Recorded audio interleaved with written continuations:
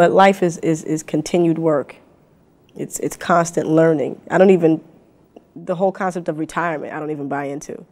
You know, we should constantly be working, maybe not physically working, but we could be spiritually, emotionally working toward bettering ourselves and bettering the lives of others around us.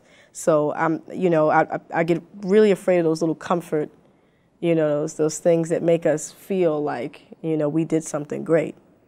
Because I've done nothing. I don't believe in getting comfortable just because everyone says you've arrived.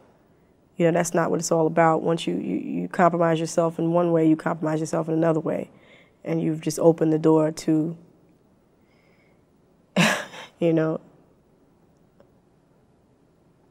compromise, mediocrity, settling. And I don't mean, when I say mediocrity, I don't mean, I mean that we should constantly be aspiring, to reach higher and higher and higher. We should never be comfortable where we are. We should always be aspiring to know more and to better ourselves and to improve ourselves, to improve ourselves. Because that's how we improve the world around us, by working within us. The music industry is just a microcosm of the world. So whenever you stand for something and you stand for goodness and truth, you will always get resistance. That's period. Whether you're in the pharmaceutical industry, the record industry, or whatever. Whenever you stand for truth and for the service, the service of others. See, I could make money very easily. I could make records that are self-indulgent and, basically self-promote me. I could do that. Promote myself. That was redundant, but you know what I mean.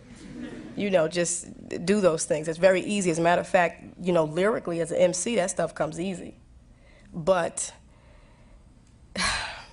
in order to promote something higher, I feel now, at the ripe old age of 25, that the only thing that I could do is serve others. Who saw the movie The Matrix? Okay.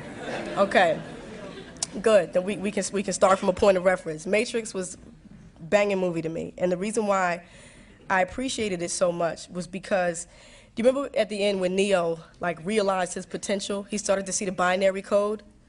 You remember that? The whole world.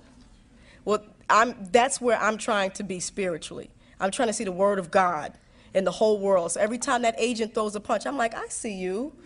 Oh, okay. I'm just catching his punches. So I'm not afraid. I'm not afraid because I'm starting to see that. Things are just, situations materialize themselves and, oh, he's an agent. But here's the trick. Here's the trick. Here's the trick, is that you have to remember that sometimes you can be an agent. You can be an agent to yourself. You can be an agent against someone else and not even realize that you're being used, That's the Matrix. For me now, I'm learning that it's more important to be righteous than to be right. I've tried to be right. This is right. This is an injustice. This is a travesty. I'm right. But I've been very unrighteous and still right. Oh my God, because you can attack someone completely right, but it doesn't resolve anything. It doesn't solve your problem. So I understand now that the battlefield and that the war is so much greater than what we see before us. That, the Matrix was battling the enemy out there, picking them out. I'm going to find those enemies. I'm going to get that enemy, until I realized that until you conquer the enemy in yourself, you can't deal with anyone.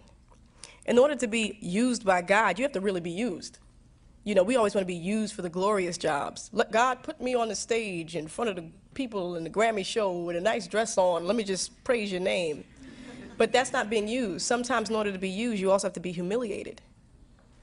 You have to be humiliated sometimes. You have to be kicked and beaten. And in that situation, the person who's kicking and beating, he's feeling more pain than you are. Love is an incredible thing, and we don't know love like we should. We always talk about, I have unconditional love. Unconditional love is, we don't even know it, because if a person stops stimulating us, we stop loving them. You're not interesting to talk to anymore. Goodbye. But that real love, that love that sometimes is difficult, difficult to have. That's that love. And that's a confidence builder.